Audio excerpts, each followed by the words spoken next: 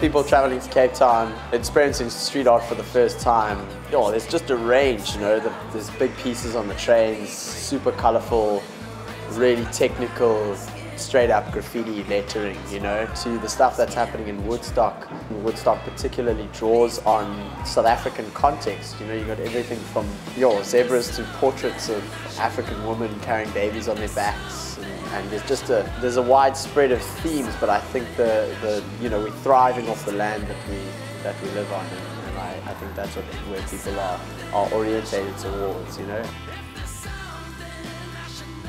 Cape Town is a diverse city. There's a lot to be told. Newspapers, magazines, TVs, they can't do everything. So art is contributing to that.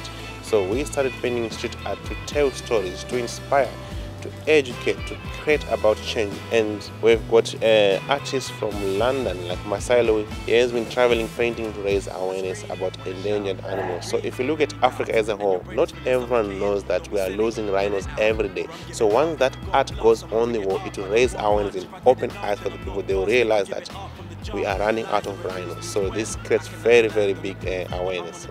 Make sure you have at least a day to enjoy our street art in Cape Town, because we've got a lot of street art. But if you don't have enough time, just come to Woodstock and spend at least half a day. There's a lot of street art, so you can walk following street art and enjoy the colorful buildings, the designs in Woodstock. Wielding a spray can, the pace at which you can create a finished product is incredible. It still blows my mind every time.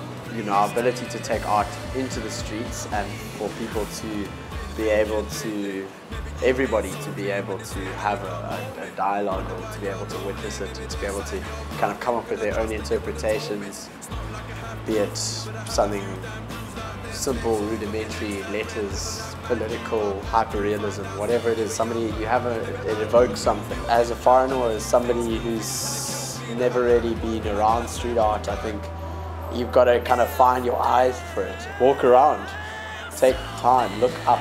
Not everything's at ground level. Look on the side of buildings. Everything has the ability to be covered in something interesting, and you've got to look to see it. The growth is happening as we speak, and it's all around.